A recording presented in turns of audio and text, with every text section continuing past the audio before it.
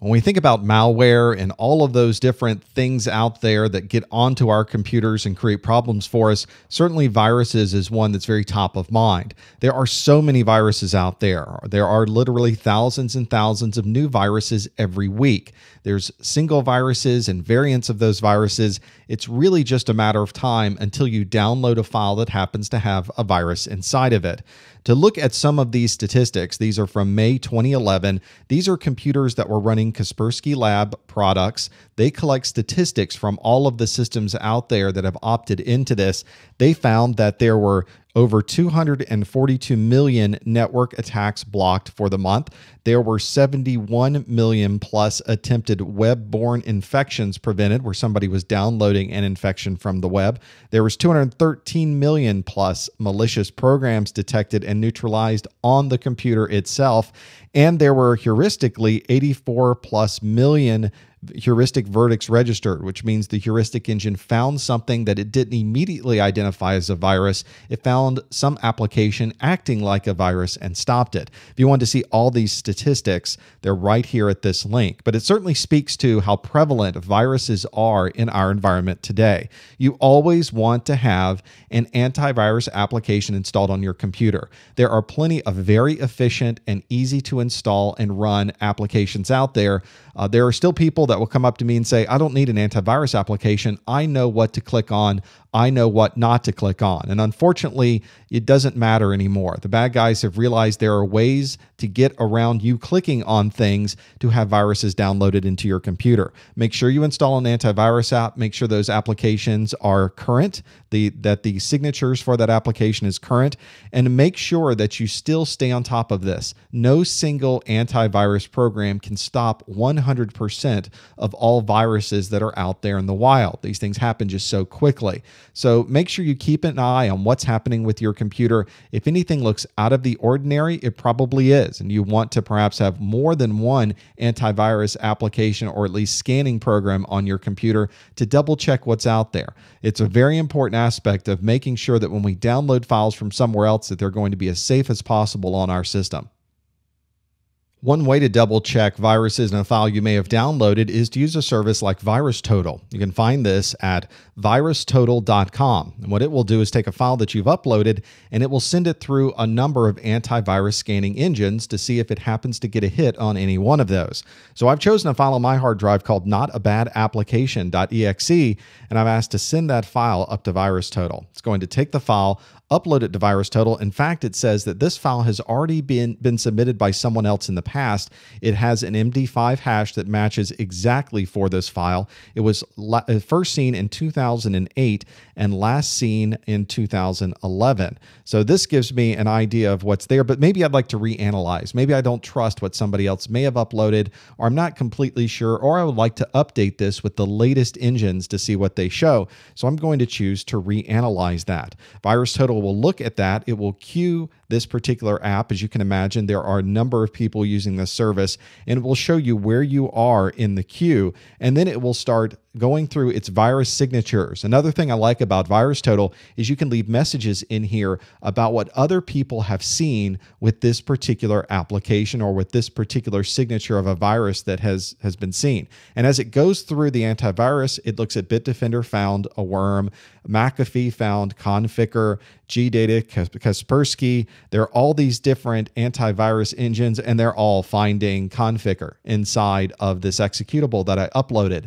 So I know that if I'm looking for an application that would have done bad things on my computer, this is it. And VirusTotal was able to qualify that for me and see that practically everyone out there is able to identify this worm and this virus, and now I can keep it off of my system. In the world of malware, we also have to think about spyware. And spyware is generally something that is already installed on your computer that's now watching things that you're doing. And it may be watching you to provide information back to a mothership, and that information is probably anything from how we're browsing the net. It could also watch for usernames and passwords. It can contain a lot of details about where you might be logging in or even everything you type in with a keylogger and send all of that information to a third party. Obviously, spyware, a big problem because we don't want our private information getting out to other people. So we want to be able to have an anti-spyware application on our computer to watch for anything strange that might be going on. This is very often integrated into your antivirus engine. And that makes sense because our antivirus engines are already looking for everything that's running on our computer. Why not also have it look for spyware that might be on our system as well? There are also standalone anti-spyware applications you can get, and some of those are very, very good that go even a little bit beyond what traditional antivirus programs have been able to do for us. These pieces of spyware are on our computer to watch what we're doing. So we want to have our applications and our anti-spyware technologies also watching what these apps are doing. There's an application it doesn't recognize on our computer, and yet that app keeps talking out to the same URL over and over and over again, and maybe sending some information out to URL. It would be nice to have an anti-spyware program identify that, show you that this odd activity is occurring, and make you wonder exactly what that might be. So that might give you a little bit of a heads up whenever you're looking for spyware on your computer, that something might be there that normally is not seen by other applications. If you have email, then you certainly have spam. It's a normal part of doing email on the internet is you're going to get people sending mail to you that you did not ask for. Sometimes this email that comes to you is for you to buy things, and they wouldn't be sending all of this email if somebody along the line didn't click on it. It's so inexpensive to send an email. It costs practically nothing. So why not send out a billion email messages? And if 0.001% of those people actually click and buy something, it's worthwhile to the spammers. So they don't mind blasting all of these messages out there. What you really have to watch for are these messages coming through that look like they're from somewhere legitimate. They look like they're from YouTube. It looks like it's from your bank, and it's asking you to click that information. That's a phishing attempt to try to get you to give up a username and password. You click the link. It looks like you're going to your bank. It looks like you're going to YouTube, but the reality is it's a fake website that has nothing to do with your bank and nothing to do with YouTube. Many of your email clients that you're using these days have the anti-spam capabilities built into them. If you're using a web-based service from Yahoo or you're from Google, it's already looking for spam. You have a separate folder that has already been set up for spam. I use Thunderbird on one of my computers, and Thunderbird also has anti-spam technology built into it, creates some spam folders, looks for that. So anything coming in gets automatically moved off to the spam folder itself. If you're in a larger organization and all of your email is coming inbound, you may have a third party in the cloud scanning this details for you for the spam, so that before it even gets into your building, it's already been scanned by a third party. Some of those services can really, really help keep down the amount of spam you might get in your environment.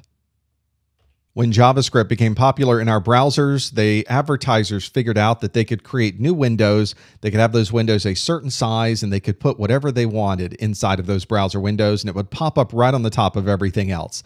And what advertiser doesn't want to get their message right there in front of you on your eyeballs? The problem is that pop-up messages are horribly annoying. And very quickly, that type of advertising fell out of favor. The bad guys, and in some cases, the not so nice advertisers, are still trying to use pop-ups though. So many of our browsers have an anti-pop-up or a pop-up blocker built into the functionality of the browser. And that way you can turn it on or turn it off as you'd like. These can really take over the screen. The malware developers have realized if they can pop up a message that says, "We've identified a virus on your computer," and it pops right to the top, it makes you think that your computer is the one that's identified this, and they get you to download code that way. So pop-ups generally not a great thing. However, of course, some pop-ups might be completely legitimate. You might have a banking website that tracks your time online, and when you're going to time out, it's going to log you out automatically, and it pops up a message, a pop-up window that says it's going to do this in the next 60 seconds. And it will tell you when you're logging in, make sure you turn your pop-up blockers off. Unfortunately, our browsers are configured in a way that we could turn it off for our banking website, but leave the pop-up blocker on for everything else. That way, the applications that need it can absolutely present pop-up messages to us, and we can block all of the advertising and malware from other sites automatically. These days, every operating system comes with its own host-based firewall, and generally these firewalls are turned on by default. This is a software-based firewall. It's a personal firewall that runs on our computer that's going to protect us from other people that might be on the network. So your personal computer is now its own self-contained system that is checking every bit of network traffic that's going in or going out. So this is really nice when you have a laptop. You're going to a coffee shop, you're going to a hotel. Those are usually very open wireless networks. There's not a lot of encryption included by default, and information can be going back and forth. People you don't know in another hotel room may unintentionally or intentionally have access into your computer. But with the host-based firewall there, you're preventing anybody from gaining access to your computer without you specifically allowing it. And if you're traveling a lot, that's definitely what you want. You can usually restrict this activity by port number. Traditional firewalls work with port numbers, TCP and UDP-based port numbers, but the host-based firewalls know what applications you're running because they're running right there on the same operating system. And that gives them a little bit more flexibility because you could say, allow this FTP application to talk out, but don't allow anybody to connect to me using this FTP application as the service. That gives you a lot of security. And by customizing these firewall rules that you might have in your system, you can really create a very, very secure system no matter where you might go.